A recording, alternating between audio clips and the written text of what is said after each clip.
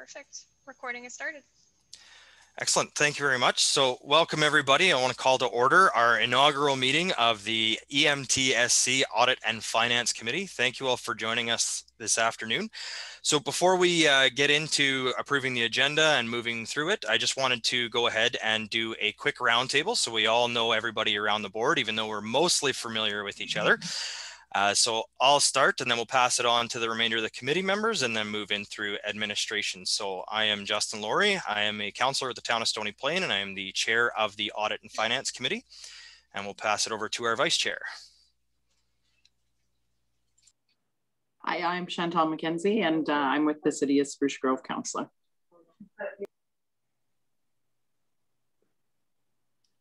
Councillor Glenn Finstad, City of Leduc. Ray Ralph, Mayor Devon. All right, I can go next. Alan Tom with Ernst & Young, and we're providing interim administration support to the EMTSC boards and committees. Then Deborah, we'll turn it over to you. Deborah Johnson, the interim controller. Yeah, so for those who, well, I guess none of you would have met Deborah before. So she's, as you know, working through some of the previous meetings. She's been contracted by the EMTSC to provide financial and that interim controller support as we start to stand up the back office functionality. So thanks, Deborah, for being with us. Thank you. As you get up to speed. Yeah. That's probably good, Justin. We can turn it back over to you.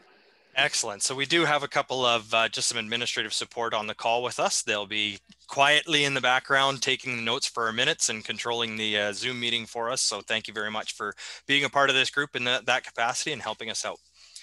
So with that, I will ask Al if you can share the presentation for today. You bet. And we will move along into the approval of the agenda. So we all have received the agenda in our package beforehand.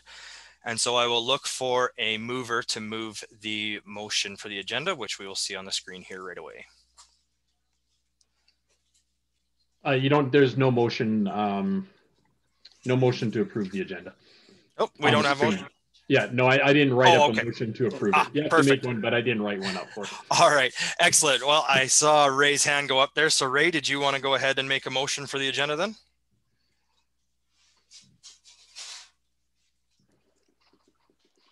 Oh, fighting with the mute button. Come on, unmute. There we go. I'd like to make a motion. We accept the agenda as presented. Excellent. And so for when I call the question, if we can just use the raise hand functionality. And so we'll call to question. All in favor?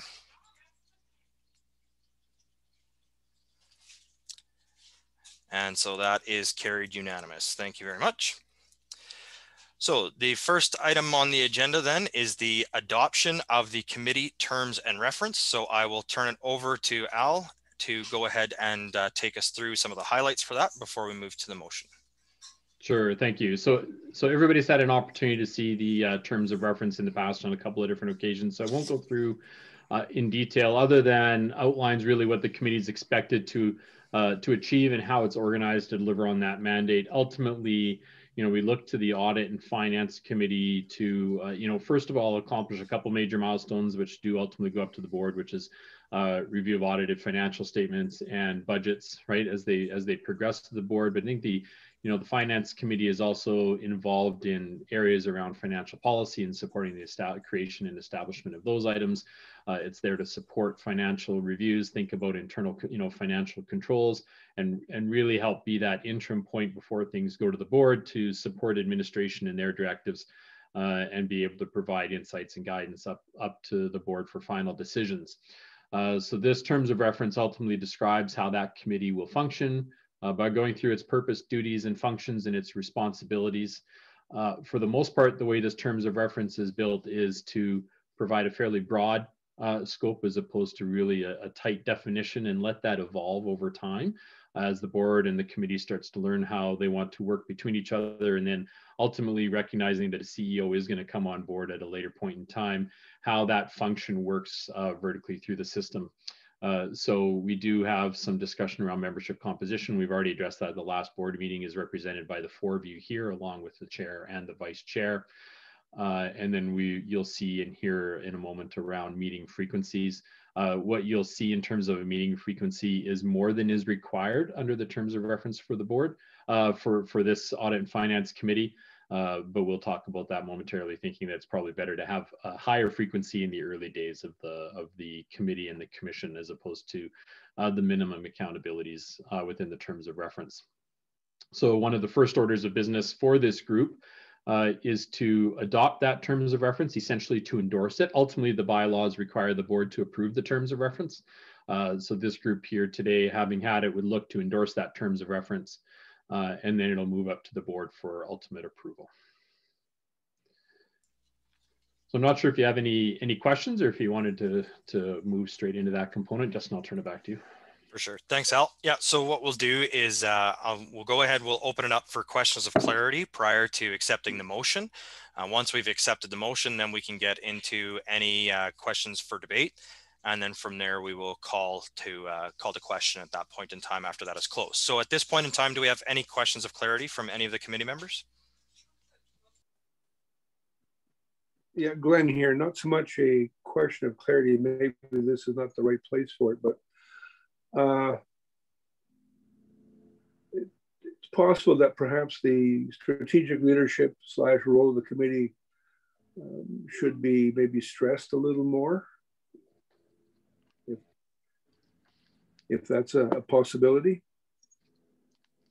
just to make sure it's clear and highlighted as to the actual, I guess, purpose. Okay. Okay. So, Al, would you have any suggested verbiage on that could be added in to provide a little bit more clarity on the purpose and intent for the committee?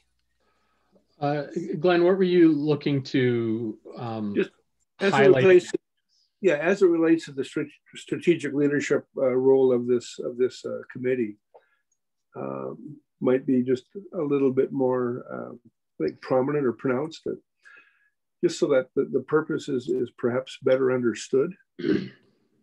So what I would suggest that we can do is, rather than try and wordsmith that particular here, what I would suggest is that we could look for endorsement, because that's not really a change, I would suggest, but it's refining, and that's not a problem.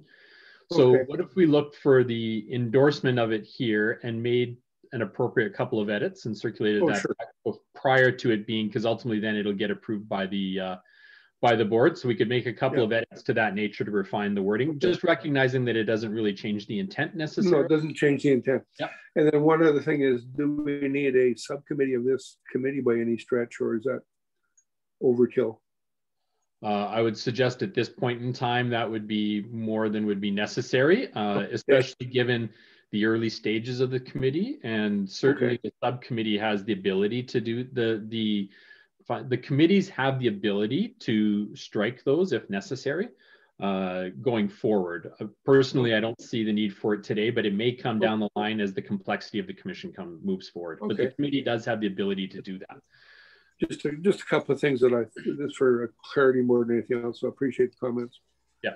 So what we'll do is we'll take away to adjust some of the wording around stressing the leadership role of the Audit and Finance Committee, and we can put that into an updated version for this group prior to the board for approval. Perfect. So with that, I'm happy to endorse and recommend the Audit and Finance Committee in terms of reference to the Edmonton Metropolitan Transit Services Commission Board for approval, as shown on pages 4 to 8 of the agenda package. Oops. Excellent. Thanks. And before I accept that motion, I will just make sure we don't have any other questions or comments of clarity and understanding. Ray, looks like you do. I just want to ask, sir, for some clarification in regards to the membership of 4. If for a majority membership, then based on this, we'd actually have to have 3 members present to have a majority to make any decisions. So is that a realistic number?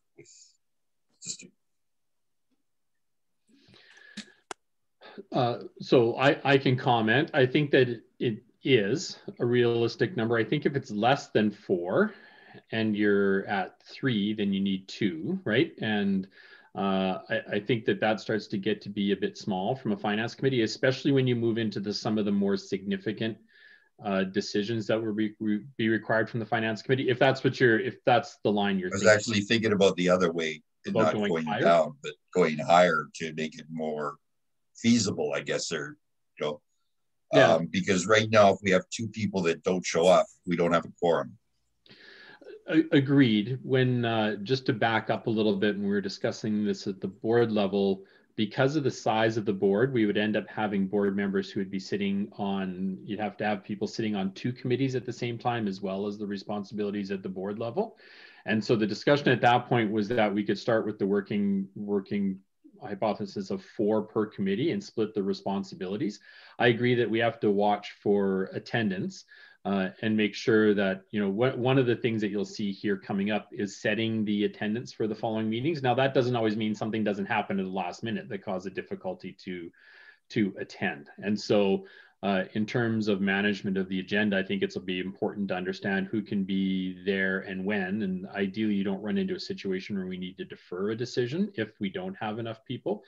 But of course, that would be the option if we get to a board meeting and for whatever reason we don't have enough people to hold we don't end up with 3 people, right, to meet quorum, then you may have to defer a decision. But I think we'll just have to make sure that we manage that going forward, unless we want to look at going back to the board and seeking to increase the number to 5 and have some dual representation across committees. I think what I was trying to bring it across is just more for awareness, and that we're, because we really didn't talk too much about quorum when we talked about the board meeting that I recall, but just so everybody that's sitting here, we just has it in their forefront that if we don't have at least 3 people at one of our meetings, they basically can't make any decisions. So that's kind of where I was coming from on it. So, is the chair not sort of available to sit on any committee meeting, and would he have the voting power, or would that cause some angst if that were to happen? So I think what you're referring to would be, does the chair not have ex officio on all committees? And I believe that is the case. And I believe it might even be the chair and vice chair. Al, if you can confirm. I might have to defer to Haley, who's probably looking up quickly for us, but I believe that it is I believe it's the chair, and they do have that status. So if you did run into and if my memory doesn't fail me, we did talk about that exact situation. So thank you for reminding me of that. If there was a situation, you could look at remedying it with that particular piece as well.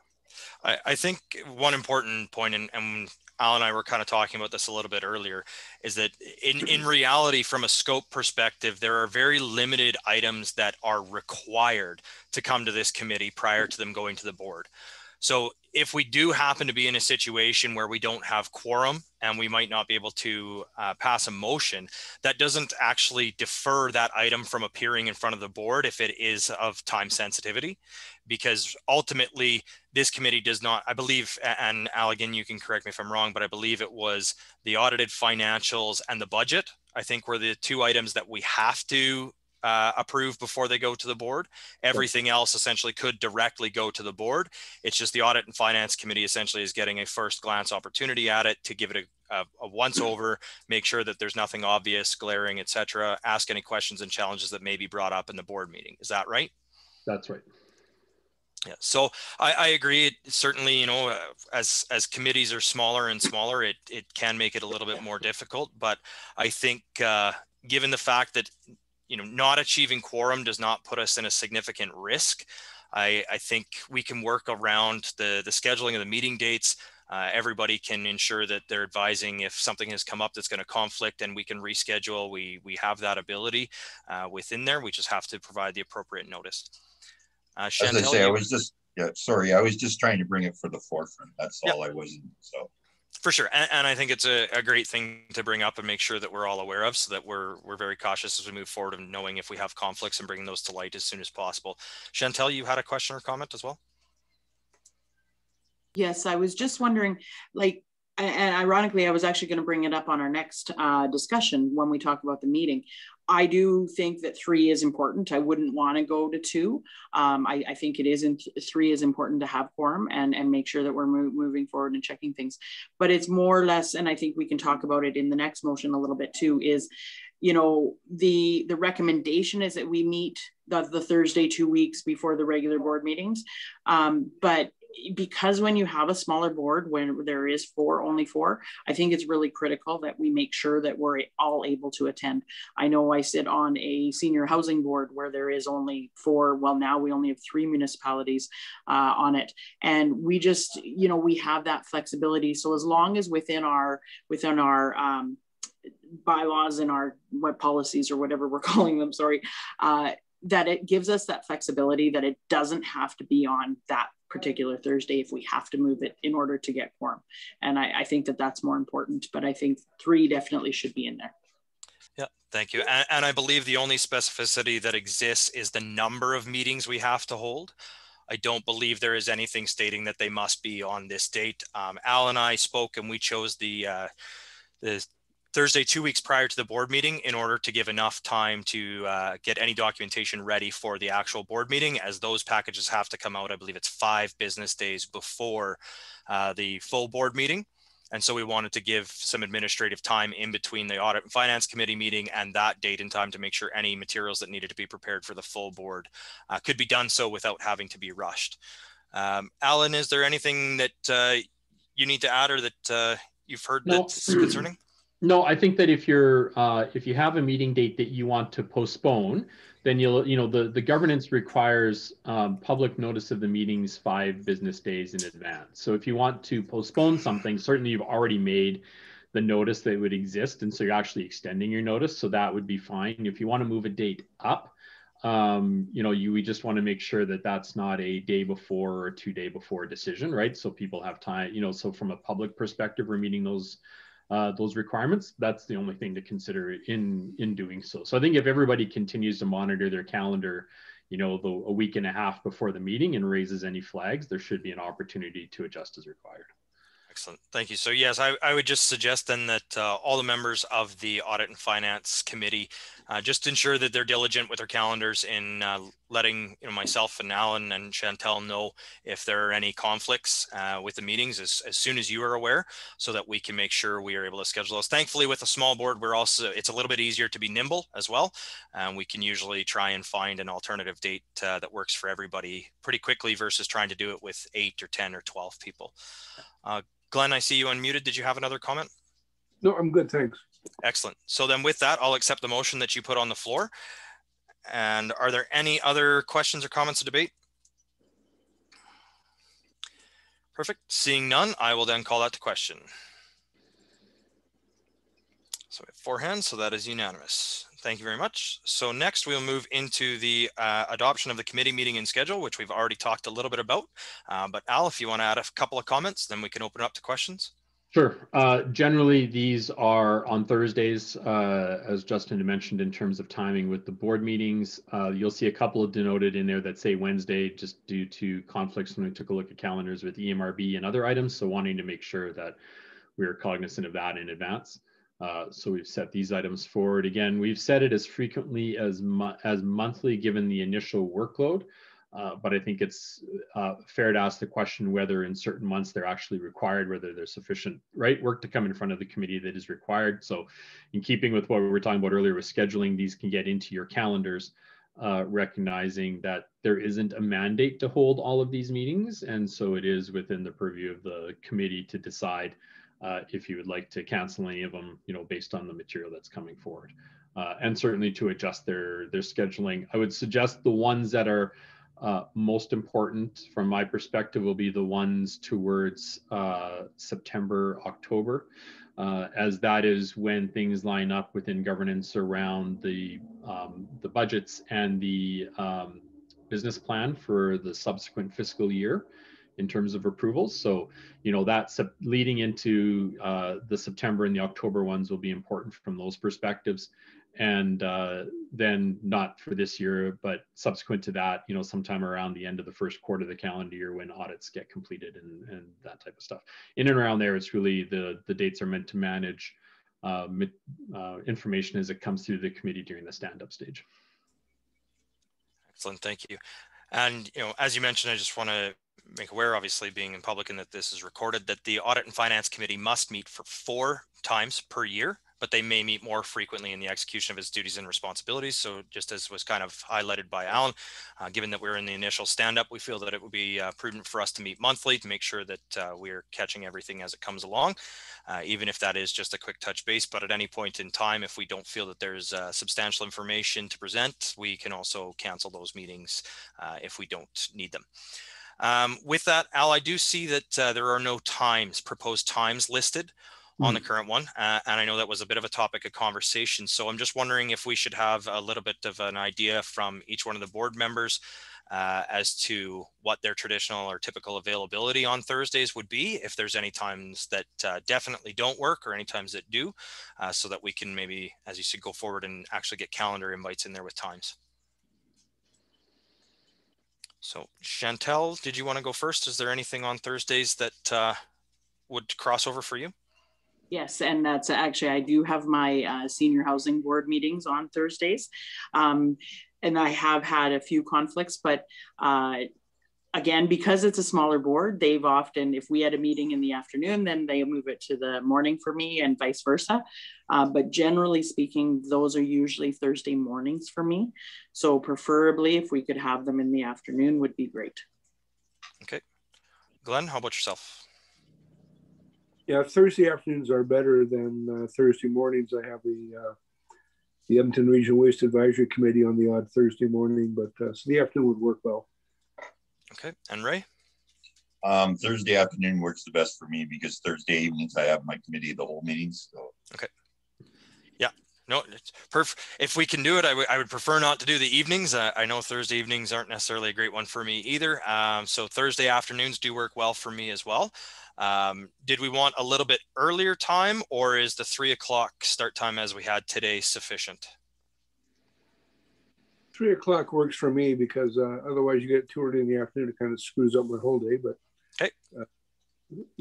3 o'clock's good. 3 is good for me. Okay. 3 o'clock would be great as well. Thank you. Excellent. Okay, so we will go forward with those meeting dates then starting at 3 p.m. Any other questions from the committee members? Perfect. Seeing none, I will ask for somebody to make the motion.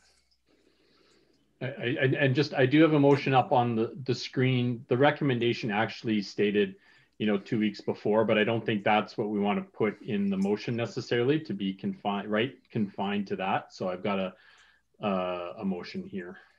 For sure. Ray?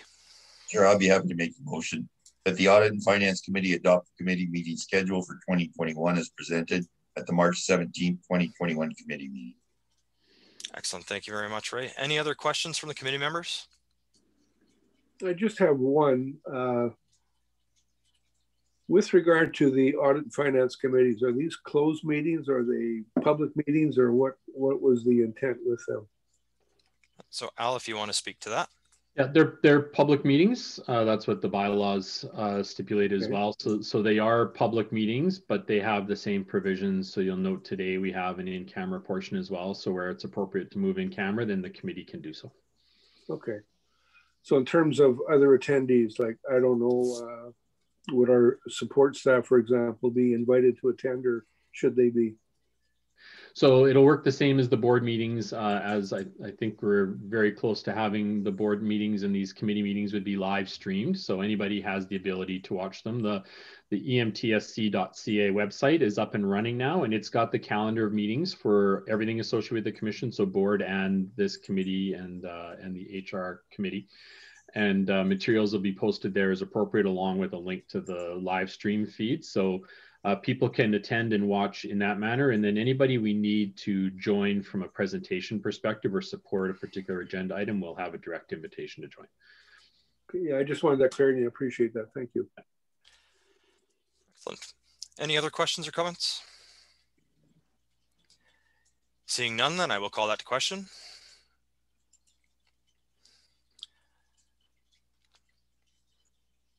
And we have 4 hands. That is unanimous. Perfect. Thank you very much.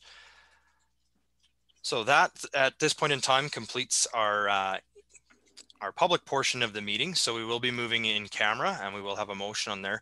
Al, the one thing that I don't see on the motion is traditionally, if we do have anybody from the public attending, we would have to take their names and advise them when we come out of camera. So is that something that we have to do at the committee level as well? Or because we are live streaming, which actually I'm not sure, this meeting is not live streaming, correct? Or is this one live streaming? This one, people would have been able to, it's not live streaming, people would be able to join the Zoom, right? Okay. Meeting that had the link in the session. So we don't, to my knowledge, I think Haley, you can confirm, but we don't have any members of the public. I will need to confirm just in that approach. When we've done it at the board meetings, we've moved out of, which have been public now, right? For the previous 3, we moved back out of camera. And but we're not notifying anybody who was in attendance at the time that we're coming back out of camera. Yep. So I don't believe that that's a requirement. I haven't seen it in terms of the governance bylaws or any of the regulations.